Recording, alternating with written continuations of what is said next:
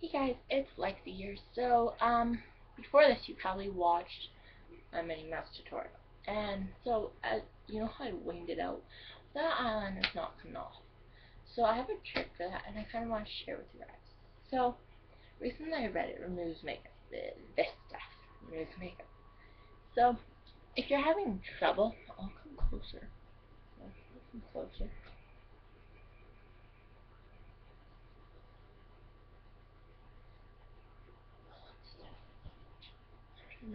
Okay, so see on the sides.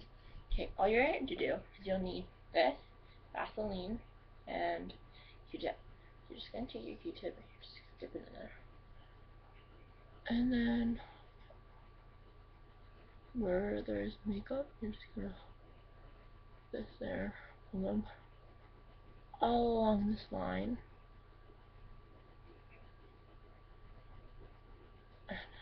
Well, and look, see, so, and nothing dried away.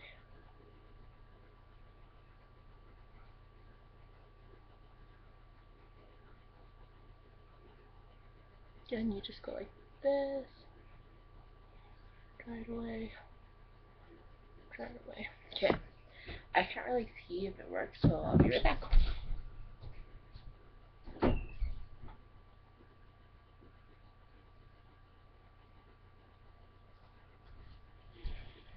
Success.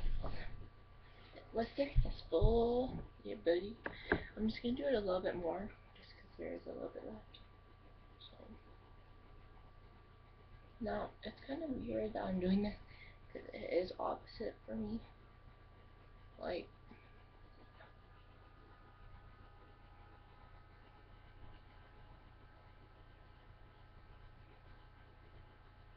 then along under,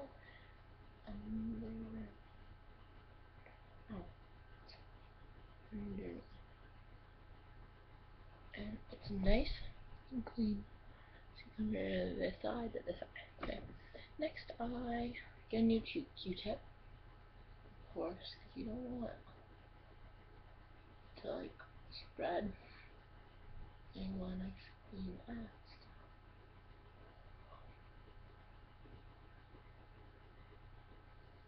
Q-tip. Sorry. Q-tip this side. Right under. So I don't know if you noticed, but my hair's like soaked right now. So I just got out of the shower, and because I'm gonna straighten my hair tomorrow, I don't really want to use heat, so letting the air dry. I just dry it with a towel. That's it. And that's it. And you just take your fingers like that, and it's good. So that is how you take off stubborn kind of makeup if your makeup remover is not working. So thanks for watching, and I'll see y'all next time. Bye.